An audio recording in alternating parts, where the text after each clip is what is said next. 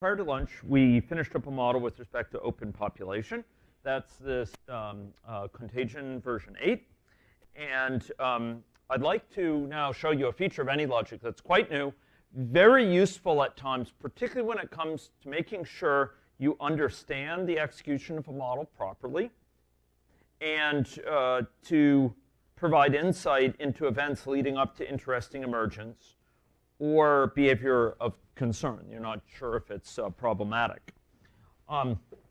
We've seen thus far, in some of my examples, a use of tracing mechanisms that we deliberately program. So you may recall this little mechanism example, which we used to illustrate the semantics of transitions in AnyLogic. We had explicitly entered actions to take place at certain key points. When individuals entered or leave states, when individuals transition, exercise a transition, so transition fires, etc. That's one very effective way for tracing when and if one reaches a certain point in the model or goes along a certain pathway, as illustrated by transitions. But I want to show you a way that's both more powerful, perhaps not quite as, it's not as general, but it's more powerful and it's more easily enabled and disabled, and therefore doesn't clutter up the model as much. Okay? Ladies and gentlemen, to illustrate this, I will focus on this model that we've built, but I'm going to save it. Because I'm going to do something which will modify it slightly, I am going to save it away as version 9, okay? But you can operate off of version 8, okay? Okay, we only have 2 TAs in the room. I'm getting a little bit worried. We need a TA. Okay, so ladies and gentlemen, I'm going to go to database here. And within the database, I'm going to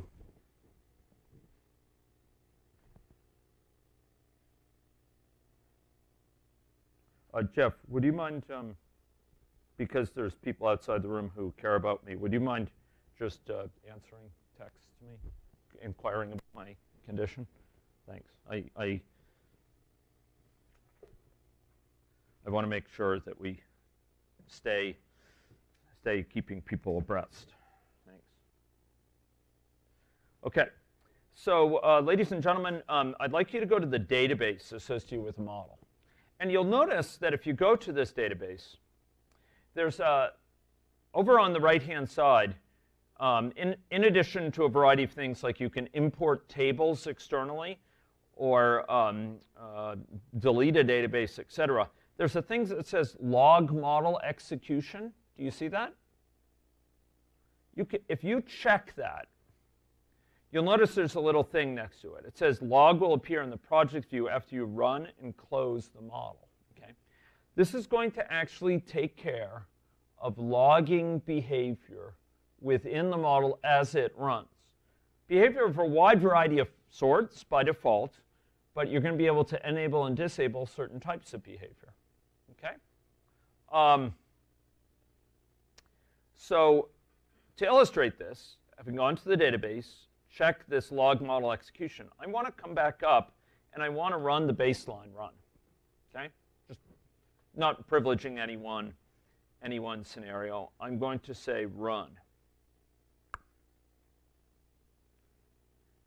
We run it. We, of course, have this option. This is the experiment open screen, and we could say run. And it will be running. We don't have to run it full length, though you're welcome to do so. I'm going to stop it, terminate the execution with this red, big red, the button there, and I'm going to close it. Okay? Now, by appearance, nothing really obvious has happened, with one exception. One exception, ladies and gentlemen. This little database now has a little triangular thing next to it where it didn't before. And what that triangular thing indicates is what? Does anyone? There's something underneath it. And so if you go to that, you'll see there's a log. If you expand that, you'll see, oh, wait a minute. There's a lot of different things here. And we can go and start to explore. For example, we can go look at the agents log. And what you'll find is that agents are listed by their birth date. Now, this is not because we actually kept track of all their birth date. It actually is automatically recorded, because you notice it indicates their death date. So far, no one's died in this model because we had disabled death. Okay? Let's look some more, though. Let's go look at events. These are events that are fired. Here's yearly reporting. Here's initial infection event. In short, it's giving you a transcript of everything that's occurring within the model. Let's go look at aspects of agent state chart states log. Here we go. Person entered into this state. They entered this susceptible feature of this state at this time, and they exited at that time. Do you see that? Or let's check out the messages. Messages sent from one agent to another at a certain date and time. And this counts the number of cumulative messages sent thus far. By the way, you'll notice that this is reporting the number of the agent in the population. This is 153. I think 154 is actually the ID of that agent. The latter is the more permanent one. The former can change as agents get deleted, if I'm not mistaken. So, of what these two denote. Okay. We don't have any agent movement here, but we do have agent parameters that were specified. So this is specifying what the parameter was for a given agent. Remember, we had birth time? I want to distinguish that from when we saw agents, where this is the birth date. It actually tells you when that agent was created, when they were destroyed. This agent parameters is our parameters. This is birth time. We chose the name for that. And this is the actual value of it. There's many other features here. The histograms currently are empty. We'll get to them. And similarly, there's no statistics that are yet placed in the model for us to log, but there could be if there were interest here. And in terms of statistics, you'll notice this tells you the amount of time that they have spent in different states. So I think this is the cumulative states. This is the number of time that they were. Okay, the population 0. Trying to understand why it was in susceptible state twice. Trying to understand that. But it spent this total seconds and this mean seconds. So it gives you a sense of where agents are spending their time. Okay. In short, this provides you a wealth of possible information about what's going on in the model for a given run of the model. That can be quite useful for understanding what's going wrong, for understanding why you see behavior that's being produced correctly. It can give you an understanding of where agents are spending their time, help ensure that indeed agents are sending messages to one another, that agents are entering certain states of the state chart. When we start to do other things like create histograms and so on, it will give a sense of those histograms over time. Very useful. I'll highlight just one or two additional things here. Number one, you notice that each of these logs is optional. Not only can you disable all of them by saying log or do not log, you can actually say, look, I do not need an agent's log, for example. Or you could create an editable view where you actually go through and can export it or change it, I believe. Okay. So we could place this into a context that we could export it externally. And if I'm not mistaken, I may be wrong here, but I even think from this, by selecting it, what I did is I clicked in the log, I expanded it, I copied it, and I then went here and into a calc, and I can paste it in, and I can export it to a spreadsheet, for example. This happens to be LibreOffice, an open source spreadsheet, but you could do it for Microsoft Excel. Okay, so you can export these things.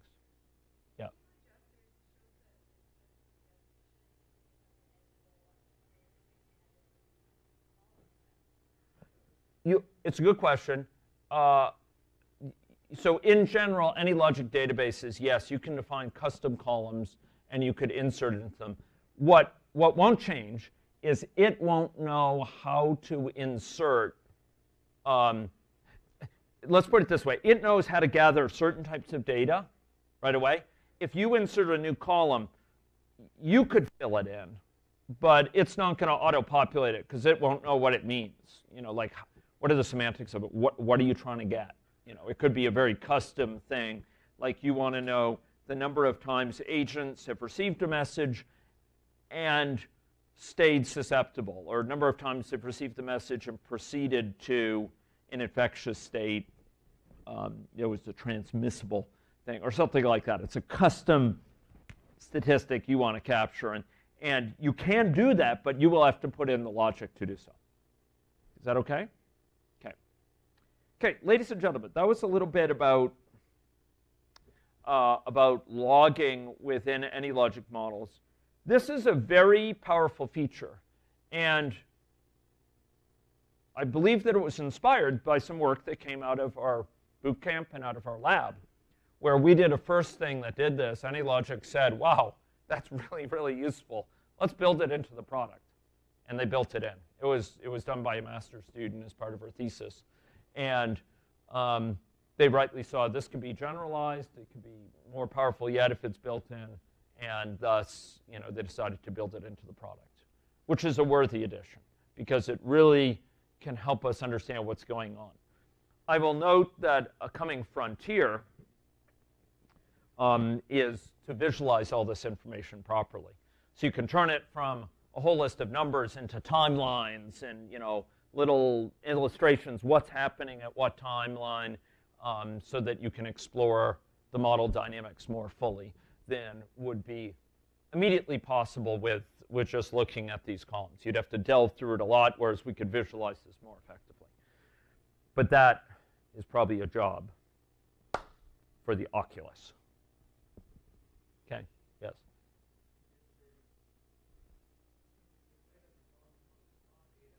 Yes.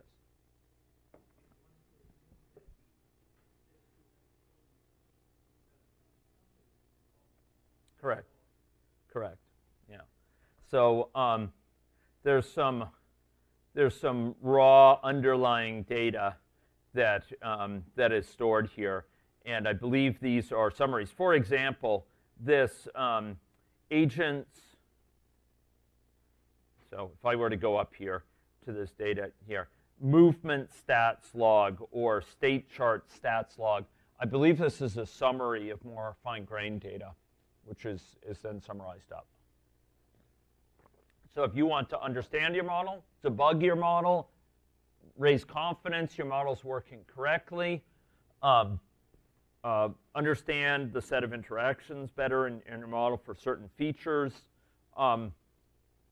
this is an excellent tool. And it's a tool that is enableable at the click of a button. Okay?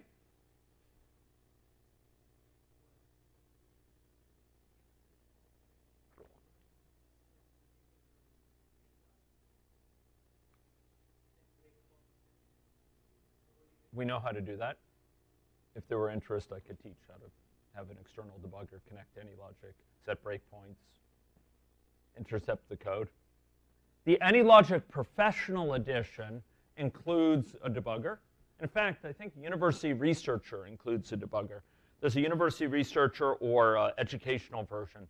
It has a debugger, so you can set breakpoints in your code. For whom that's for those here for whom that's a meaningful concept. Basically, you can tell it, hey, when you reach this certain point, this transition, for example, I could set a breakpoint so when it comes here, it'll stop, and I can explore what's going on at that time.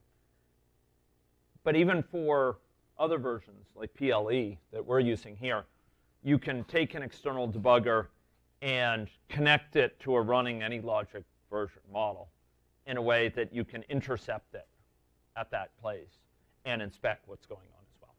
And it's very powerful. It requires a little bit more fortitude technically to undertake, because it's a bit less immediately obvious how it works, but it's pretty straightforward. About time I updated that video online. Any other questions about this logging? If you've got a model, this could be really helpful. Okay.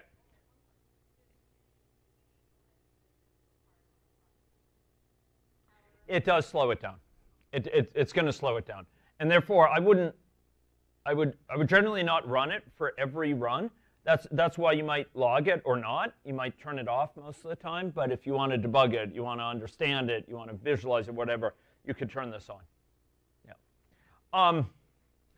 Now, lacking additional time and demand, I'm not going to cover it here, but suffice it to say that it's very fruitful for some models to create databases that are then modified as the model run. You keep custom information. And we have models which we could show which would illustrate that sort of functioning. But basically, instead of it creating all this data in your code, it can create it, and then you can export it at other times with exporting tables to Excel. Okay?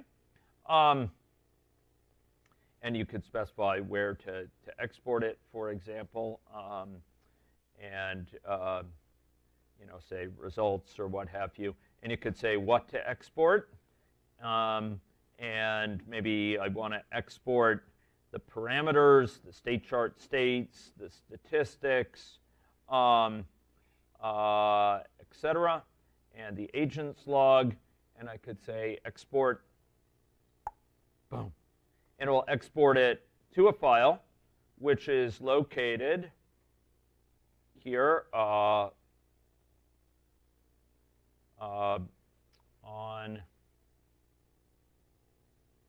okay,